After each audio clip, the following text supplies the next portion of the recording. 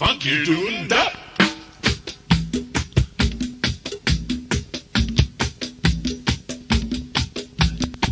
I'll try to make it clear of what I'm trying to say here about the life that I live from day to day. I realise that the facts that I've been given in history, geography, the stars in the heaven, our stories thrive from a story about that fact.